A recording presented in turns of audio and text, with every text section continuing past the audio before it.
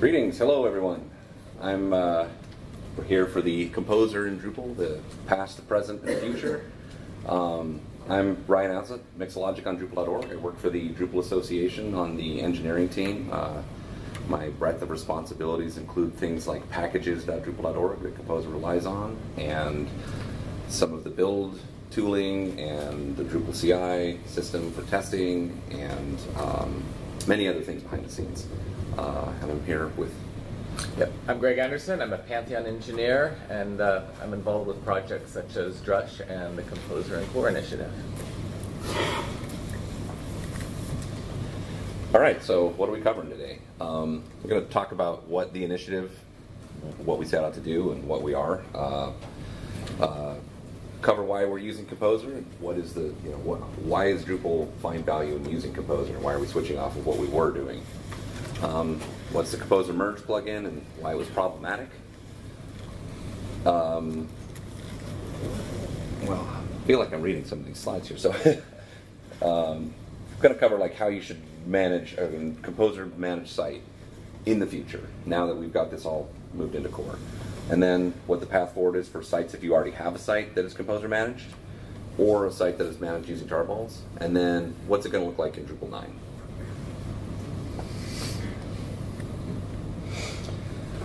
This is kind of a short list of people that have been involved in the initiative.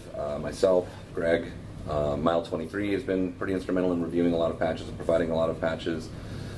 Theta Proxima's given us a lot of great reviews, and Grasmash, he is the co-maintainer of the Composer documentation on Drupal.org, so he's got a real focus on making sure that what we build, people are able to read about and understand.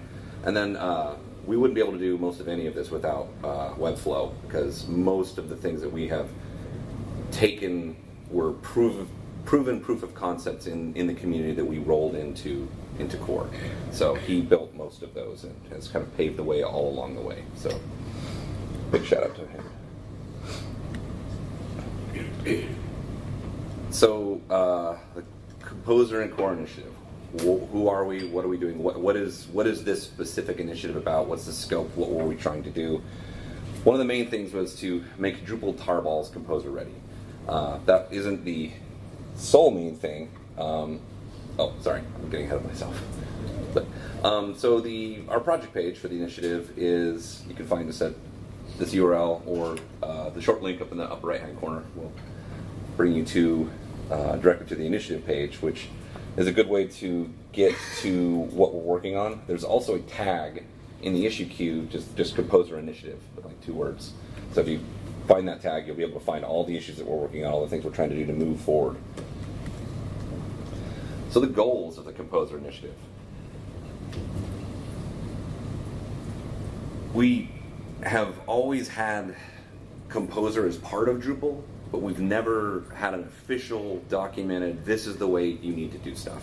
This is how to build a site using Composer. This is the proper way. It's always been, well, you should be using Composer because you're going to need to.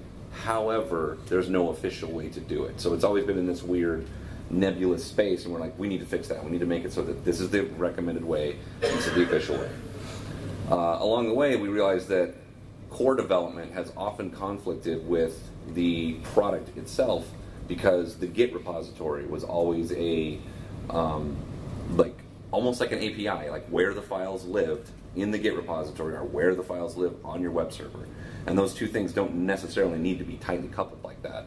This allows us to be able to separate those two things and make core development not so dependent upon breaking backwards compatibility by moving a file.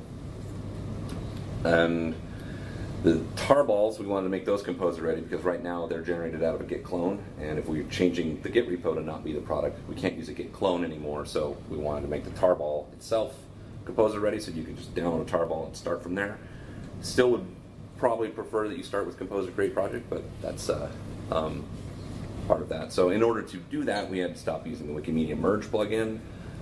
We wanted to add the scaffolding plugin into core, and add more Composer build support into core, which is including building meta packages that provide safety mechanisms and allow people to have the same versions that core uses for development and things like that.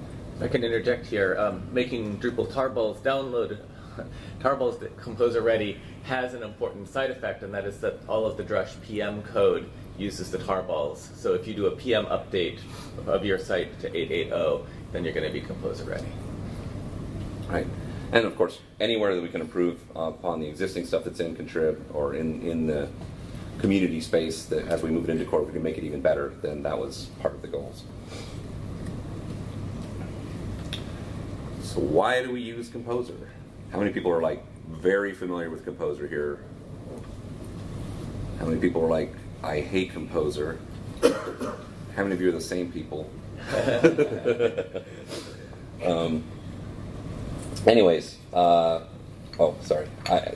So there's a lot of really good reasons why core has adopted Composer. I think the primary one is the fact that we can rely on third-party modules or third-party code that exists throughout the entire PHP ecosystem and didn't have to be contained with just what Drupal developers have built. And so that allowed core to adopt things like Symfony framework and use that to underpin a lot of what core was doing. And so as we moved along, we realized that this would be good for module maintainers as well, and this would be a great way for module developers to use Composer to manage their site. And so we ended up with people who are contrib maintainers saying, oh, we also want to use Composer. And then we had site builders that say, and we also want to use Composer, because a contrib module maintainer wants to be able to have the third-party library access as well, so they can say, I'm going to make this contrib module, but all it really is a wrapper for this cool library that stashes things on S3 that somebody else has already built for them. And so that was the maintainer side of things, and then the site builder side of things is like, well, I want to use Composer to download that module and also get all of its dependencies and also get other Drupal module dependencies. So as you can see here, the old method of installing using tarball and getting all its libraries, it's several steps. You have to use Drush to download it, use tarball to get everything into place, and interacting with the file system, and hopefully you're SSHing things back and forth, and the permissions are right. But Composer way is just Composer require the module, and so that solves a lot of things there. The upgrade is also simplified. We don't have to do any library manipulations, just Composer update. So Symfony, I don't remember why this is here. You actually already covered this. The whole point is that Drupal 8.0.0 wanted to adopt Symfony. Symfony's already using Composer. There's a whole pile of things with just one step. Drupal could bring all of that in and say, hey, we're going to do everything for you. And it's going to be all the same as it was with Drupal 7. But then we had the complication that contrib module said, well, wait, I want to use this too. Right. So that's where we started to get into. Right.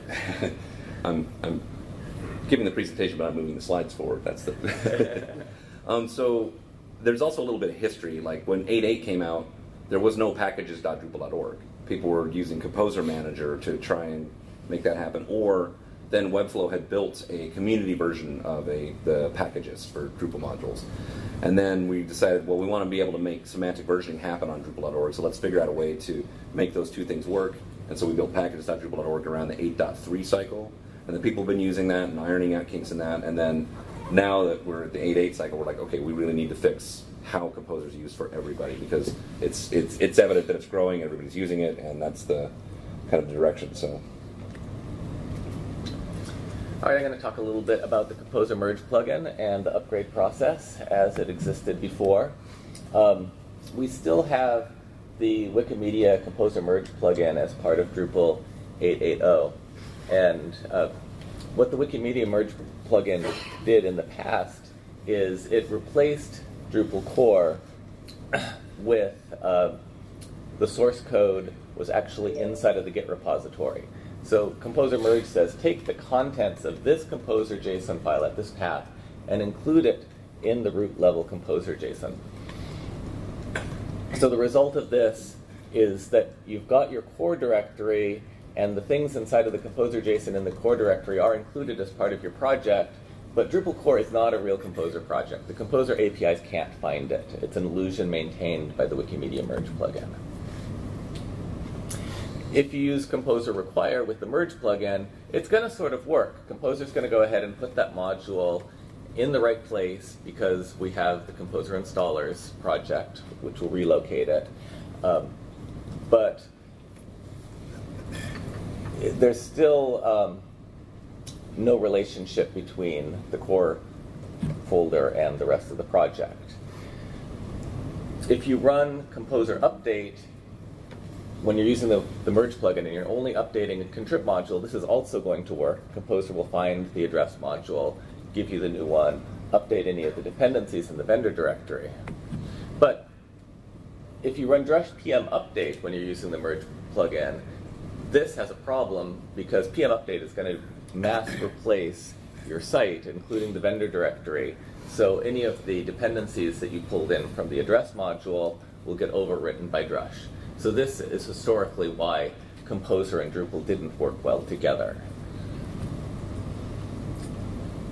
So in 8.7, you don't have a good way to upgrade by a Composer, and you didn't have a good way to upgrade by a drush once you started trying to use Composer dependencies. So we're just sort of stuck, and this was our motivation for revamping things for 8.8.0. So let's talk about what we've changed and what we're doing here. So the idea is that there is a Composer template that all projects get started from. We've made a couple of them, but we started with two, the legacy and the recommended template. And those templates are your starting point. And you'll never need to upgrade those again. They're basically just here I'm starting my project, and it's the starting blocks, and then from there you manage your site. And so we put everything, they'll have updates or anything will be changed into the core directory. And we use the Composer Installers plugin alongside the new Scaffold plugin to manage the file system layout. So, and then to build the new tarballs, which are not quite working yet because I found that the Drupal.org infrastructure has a lot of potential race conditions with different things acting at different times, and we didn't want to package something that wasn't subtree split yet. But when it is all being built, then it will be built using Composer, and we'll end up with tarballs that look exactly like they do now, except they were built using Composer instead of built using a Git clone. So the template that I was talking about, the Drupal recommended project, it's going to give you a relocated doc root, right? So we want to have our web assets under our web folder and our vendor folder outside of that so that it's not accessible via the web server, so that all of your code lives in vendor. And this allows us to, well, it's sort of a standard best practice that people have followed, and that's what the Drupal-composer, Drupal-project layout would give you, and most people have started from that standpoint, or that starting point and move forward. So Drupal recommended project is really the non-opinionated replacement for Drupal Composer, Drupal project. And what I mean by opinionated is it comes with things that you're obviously going to want, but it's hard for us to roll them into core and say, yes, you're just going to get drush, you're going to get console, you're going to get these other plugins. So those things are potentially going to be added to this suggests section so that people can see, like, oh, I'm starting a Drupal site. These are all things I definitely need for when I'm starting. The legacy project, on the other hand, is people are still using the old tarballs, and people have built their sites with everything underneath one folder. And we didn't want to force everyone to do a strange upgrade or be in a situation where they couldn't move forward because they didn't have a way to separate their web and vendor. So that's what the legacy project template is for, basically just for building older tarballs so that we can make sure that people have parity between what they have now and what they'll have in the future.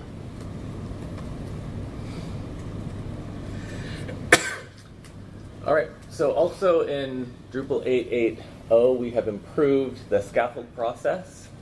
Now, the Drupal scaffold Composer plugin was introduced in the third-party components, and it's something that Drupal Composer, Drupal project uses heavily in order to put things into the right place. The old way would cause a download to happen from Drupal.org for every single file on the system, and this was really a heavy load for Drupal.org. So the new way to scaffold takes a different tact entirely. We now declare all of our scaffold files inside of Drupal core. In the Composer JSON file, there's a little metadata section inside of the extras directory that I'll show you later. And profiles can add or override scaffolding files, as can a hosting provider or the Drupal site itself. And the files are copied into place rather than having to download them every time, which is going to make the load on Drupal.org a lot better when a core security patch comes out. So in order to enable scaffolding for a profile or some other module, you have to declare it inside of the root level composer JSON file inside of the allowed packages section. Now the reason we do this is it's a little bit surprising in terms of the standard composer model to have a file copied from one location into your project root. You have to be expecting the project to do this in order for it to actually happen. You wouldn't want to just download some random module and have it change your project root. So by default, Drupal core is allowed to do this, but if you add a profile, you have to specifically whitelist it if you want to let it add additional files to your project root. Once a project is enabled, you can declare your scaffold files with a simple mapping. The key is the target location where the file is going to be placed, and the value is the path where it happens to be stored relative to the project that's declaring the scaffold files. So you can see also that we have template substitutions for the project root and the web root, because you don't necessarily know at the time you're setting up your project whether the site that is going to be using your project has a relocated document root or not. So those template substitutions will be replaced with the actual path to the target, and everything will get dropped into the right location. Now the fact that we're doing it this way and recopying the scaffold files every time we touch them gives us some additional capabilities. We now have the ability to append to the end of a scaffold file.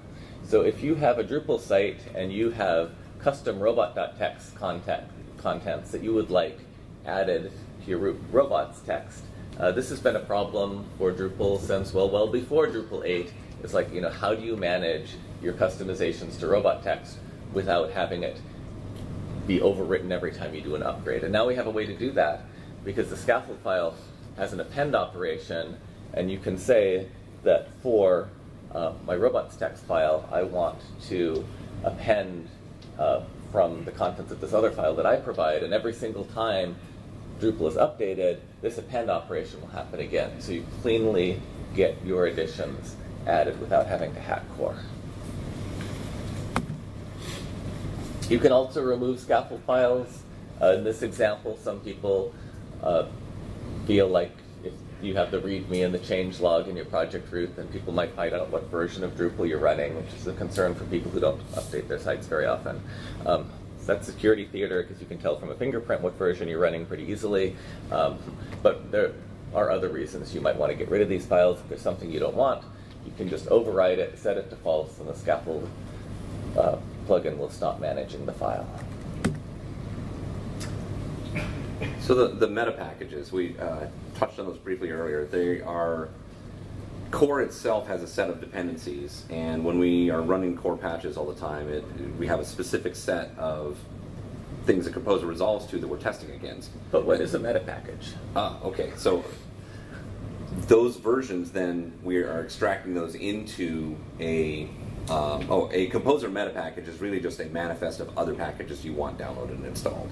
And so rather than using a Composer lock file, which usually is something for a project, but it's hard to ship Core's lock file and have people rely on it, we've actually created a meta package that says, here's the exact versions of Core's Symfony dependencies that you should use if you want to have a tested set of dependencies.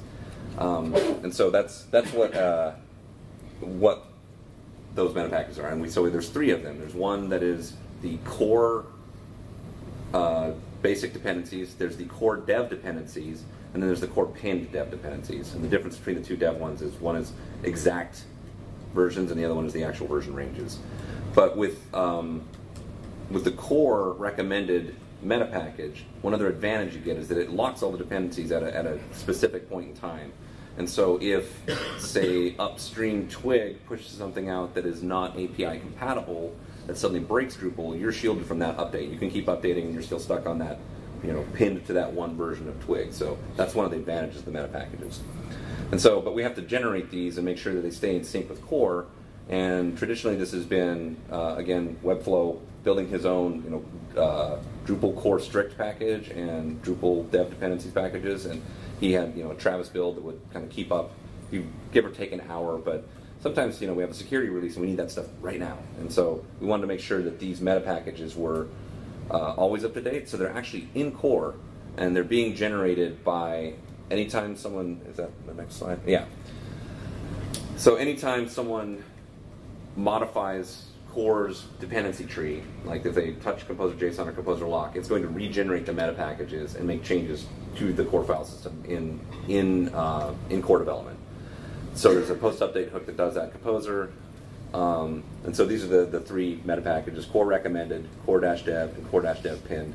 The latter two are in the process of being renamed to this. That issue is almost RTBC, not quite, but yeah. So this was all built out of another tool that Webflow built called the Drupal package generator. So yet another piece of the puzzle that we have pulled in from the community to make this possible.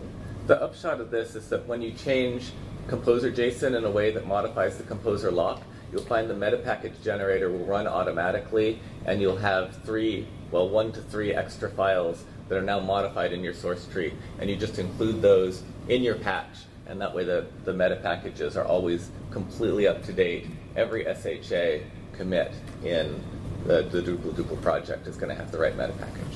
Just want to back up real quick, because after that gets committed, then we have on Drupal.org our packaging system is watching the repo with Jenkins and then running a subtree split that takes every single thing that has a Composer JSON in the core repository and creates components and creates the meta packages and also the template files. All get subtree split out, and so those all exist on Packagist and on GitHub. Anything with a Composer JSON file in the Drupal repository is going to get sub-split out and is going to appear on GitHub and in Packagist. Right. Actually, that's what the slide's about. Oh yeah, there you go. Yeah. So yeah, it's really useful because ideally everything would be split up into just individual packages. But Drupal traditionally has had things with projects that contain a bunch of modules and core, which contains a whole bunch of functionality. But this allows us to have a whole bunch of things in core, using the mono repo method, so that we can change everything all at once. But then they're managed as individual little things, so end users only need bits and pieces of it. So, and then on the Drupal.org side of things, we are going to be changing our tarball generation script to use Composer create project instead of get clone, so that these will all be built the same way using Composer.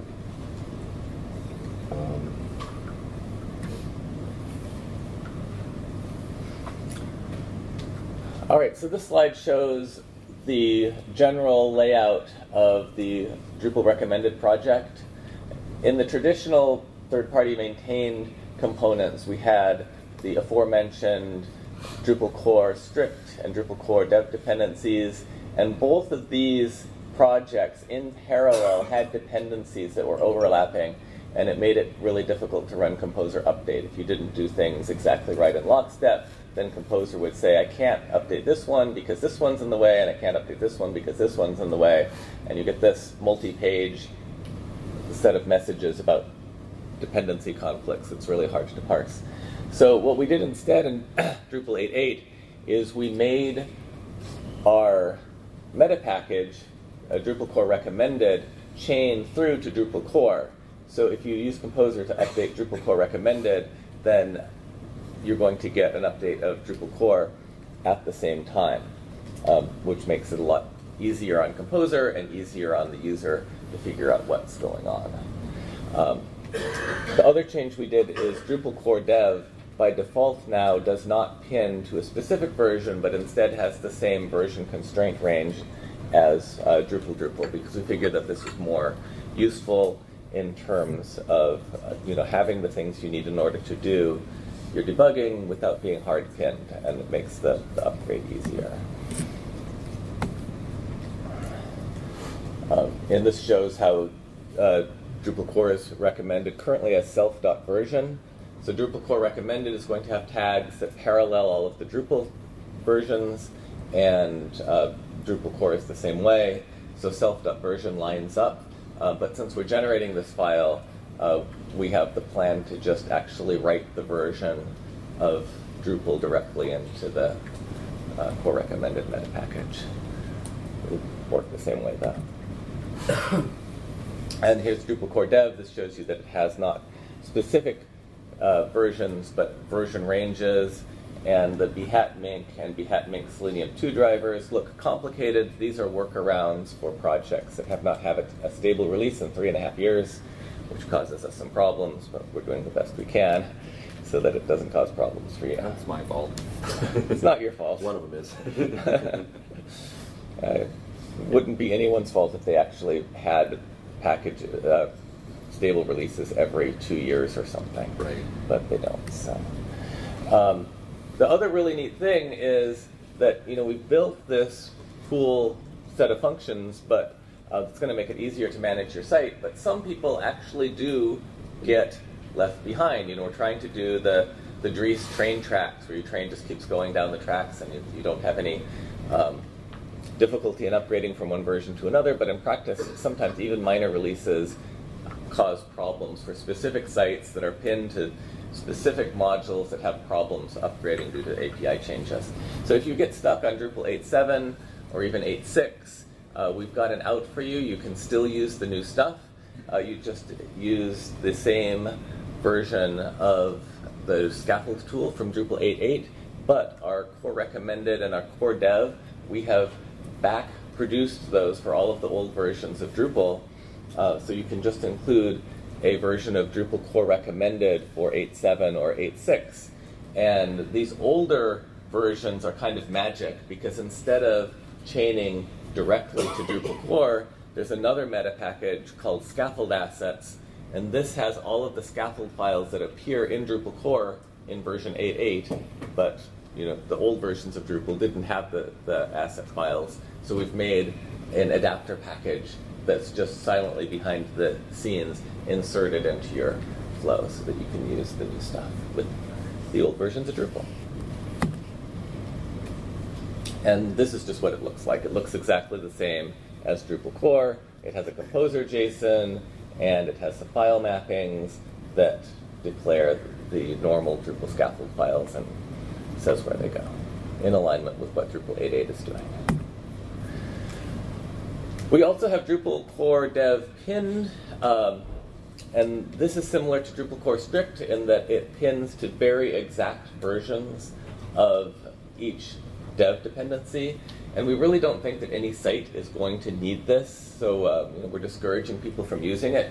It's there if you somehow discover that you have a need to pin to an exact version of the dependencies that Drupal is using, but really we're only intending to use this for the download archive tar generation, because we want to have a very high fidelity process to create a tarball that's exactly the same as what you get from the Drupal repository. But yeah, the only tarballs that use this now, our current tarballs that you download from Drupal do not contain the dev dependencies, unless it's an actual development version of core. Then the development things are there. So that's basically what this is for. Right, but if you do run composer install and pull the development dependencies in, then you'll get them in the exact same version as you would if you had the Git clone. Oh yeah, I'm doing this part too. Yeah. Path forward for existing sites. How do you upgrade?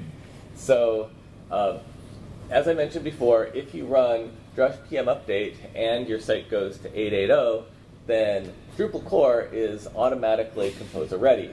You can start Composer requiring, if you've never used any contrib modules before, then you're already good to go. But if you are using contrib modules, you somehow have to get that list of modules you're using into your Composer JSON file. It is on our roadmap to provide an official Drupal org provided tool for doing this conversion. It's not ready yet, but there is a community project, Grasmash Composerized Drupal, and that will take an existing tarball-based Drupal site, and it will convert it to the community Drupal-composer, Drupal-project with the relocated document root and all of the composer things involved. So our recommendation for today, if you want to get onto a Drupal 8.8 site managed by Composer and you have a site that's not managed by Composer, then you should run this tool and go to the community-based version, and then you should convert from the Drupal-composer, Drupal-project layout into the Drupal core. And so how you do that is pretty easy. There are a number of files or projects that the community provides and uses, and all you need to do is map those to the new names that we're using in Drupal core. So we're going to change from Drupal Composer, Drupal Scaffold into Drupal Core Composer Scaffold. And similarly, Drupal Core becomes Drupal Core Recommended. And you can just remove the Drupal Core Strict and flip over from using Drupal Core Require Dev to Drupal Core Dev. And that's most of it. Then also later on in your Composer JSON file in the Drupal Scaffold section, the old version of Drupal Scaffold has an initial configuration tag that you don't need anymore, so you can optionally just remove it. And then the other thing you need to do is set up a locations element that declares where your web root goes. And if you want your web root to go somewhere else, like if you need doc root for some specific hosting provider, then you can change that in your Composer JSON, and you don't have to make symlinks or do any other funny fanciness. So do you have to commit to upgrading? Well, if you're already running Drupal Composer, Drupal Project, you can keep doing that until Drupal 9. And Webflow has already declared that he's not interested in making Drupal 9 versions of these packages, so you're going to be obligated to switch at Drupal 9 time. We hope that people will switch before Drupal 9 because, as I mentioned, it's a big load on Drupal org whenever a core release comes out and all of these Drupal scaffolds start downloading these files all individually. And it's pretty easy to upgrade, so hopefully this will happen. This is your section, right? Sure, yeah. So in Drupal 9, kind of a question of like, let's say, what's the goal? What are we hoping to do? Well, first of all, right now we've kept all of the scaffold files. Starting with the bottom bullet here. The scaffold files exist in both places because we weren't sure if that was going to break any backwards compatibility. If people were expecting a file to be there in the tarball, in the Git repo, they're there, but they also are duplicated in a scaffold files directory in core. So we have a test to make sure that people don't modify one and not the other. So basically, we've literally got copies of stuff in core that are duplicates that didn't need to be duplicated. In 9, we're going to remove the original one, so that all that is left when you clone a Git repo from core, there'll be just a core directory, and there won't be anything else, or well, a composer directory too. Now, the root custom. I'm not sure what this one is. Which line? The first one. Oh, okay. Sorry. So when you clone Drupal core, you're getting a development version of core. You're getting the version that you should be using for writing patches to core, working on contrib modules, doing actual development, but you should not be using that for a site. And so there's stuff in the root composer JSON that's customized for core development, and the expectation is that you're not going to be upgrading that in place. You're not going to be, doing like normal site management stuff with a Git clone. You should always be using a composer project to be doing that, or a tarball. The reason we do this is, it's like, imagine at some point someone wants to change the way scaffolding works, and they have to change the way scaffolding works at the same time they're changing the files that are being scaffolded. And this allows you to do one patch that modifies the scaffold tool and also modifies Drupal, and then they'll be tested by the test bot together. The core composer scaffold plugin is included as a path repository, so that when you do start with your Git clone and there's only a core directory, and then you do a composer install, it'll find that plugin and then run it because it sees it in that path repo. So it acts as if it were a package that we're already downloading for you. So that's what causes it to kind of unfold all the files into place. then yeah, there's no vendor directory in Git, of course. Like, so when the composer installed, that continues to work. And then, like I mentioned before, we're going to be removing all the scaffold files. Now, there's sort of a future that we talked about for Drupal 9 into Drupal 10 that, you know, we were like, well, how far down the composer rabbit hole can we go?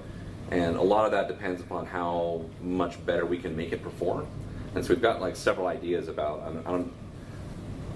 I'm sure a lot of you that have been using Composer have spent a lot of time waiting on Composer, and there's a lot of reasons for that, and I've seen the reasons, and I think we don't need any of them. So I think we've got a lot of paths forward to making Composer run not in minutes and not use a gigabyte and a half of memory, but to be able to like reduce it down to where it's a very quick, very useful thing. But you know, we still have some experimentation to do. But once it's there, then we can do stuff like use Composer to power automatic updates and use Composer to manage extensions in general. So like the update manager, that's the GUI built into core.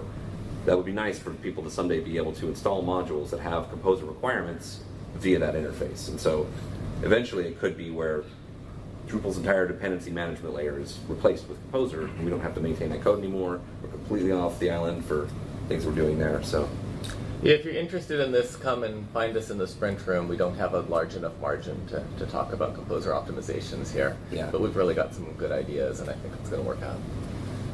So like in 9.x, the Composer Wikimedia merge plugin is still sitting there. So there's some people maybe are relying on that to do custom modules, to have it included in their root.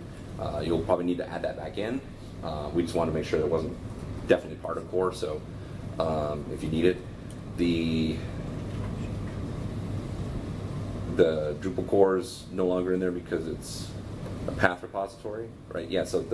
So whenever you check out core, it's using the version that you've checked out, looking at the path repository to figure out which version of core you have. So it's this kind of circular thing with the path repos. And of course there's the scaffold plugin, and currently there's another path repo for vendor hardening that makes sure that the vendor directory doesn't have any test files or other things that we don't want in there. So that's sort of a throwback to everything goes under one doc root, which, you know, if we can get rid of that idea, if we can get everybody on board with using a web root and a vendor directory separate from each other, then we may be able to get rid of that security issue. Because yeah, so vendor hardening only exists if you're using the legacy project. If you use the recommended project with the recommended doc root, it's not even in there. Yeah, and we can go on to questions, but first we'll say that there are going to be contribution opportunities. The mentored contribution is going to be at 9 a.m. in Foyer 2. There's going to be a first-time contributors workshop at 9 o'clock in the Diamond Lounge, and general contribution is going to be in Foyer 2. Hashtag Drupal contributions, and also please provide feedback for the session. Also in the upper right-hand corner, again, we have the short URL to the project page for the Composer Initiative if you want to get more involved with what we are doing. So now you can open for questions. Yeah,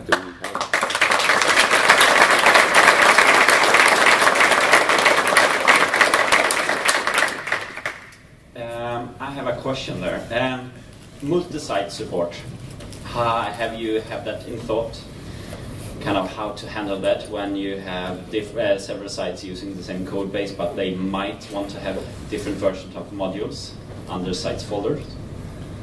Like Composer optimizations, I think that our margin is too small to talk about multi-site with Composer. Composer itself does not support the concept of multi-site very well at all.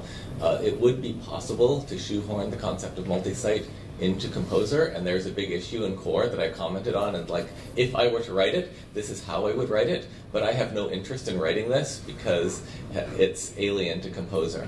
But if you're interested in that, you can come down to the sprint room area and we can talk about it.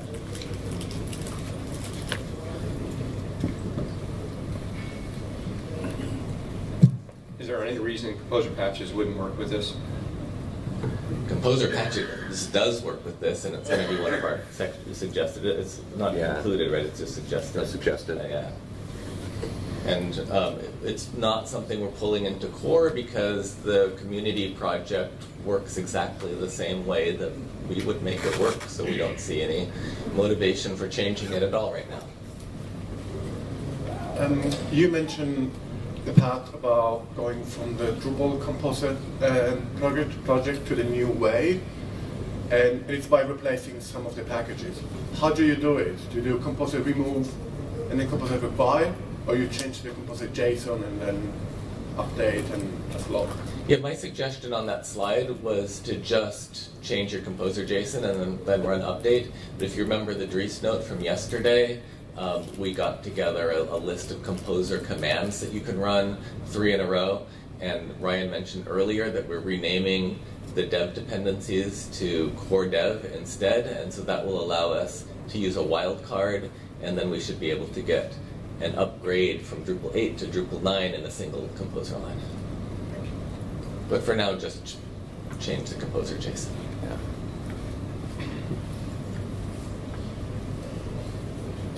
Well, I think we're in our time box with questions and everything. How about that? Cool. Well, hey. Thank you.